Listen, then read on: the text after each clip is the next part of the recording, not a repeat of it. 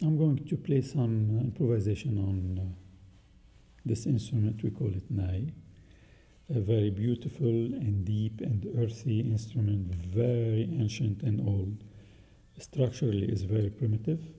Like you see, piece of reed, they're cutting it from the whole bamboo root, and they measure it in order to have a tuning for the size they want, C, D, E, F. So it varies. The length of this nai, it fit the tuning of the C, which is the first nai in the set of 7 nais. And this instrument has 6 holes, 6 opening here and 1 opening with a thumb behind, and they curve it inside completely open, and producing the sound you have to just put it in a certain angle toward the lips and you blow. Easy to say, easy to do, but very difficult to produce the sound.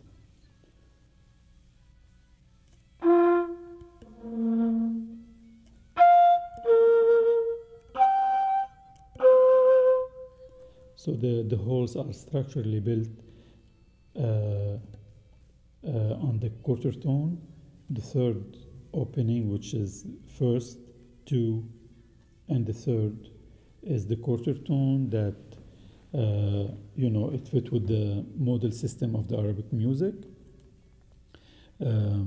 We can play quarter tone on the instrument. On this instrument, we can play major scale and minor scale as well,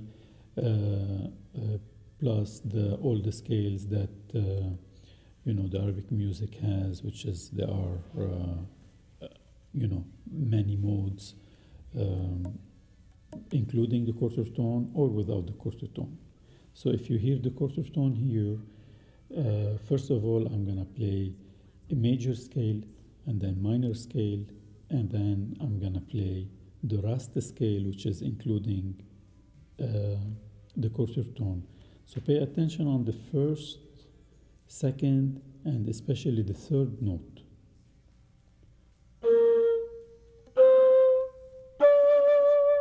This is the major scale, minor,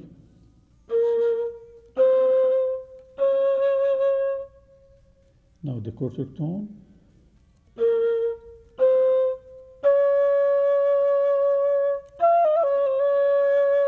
so this is the note that we were talking about,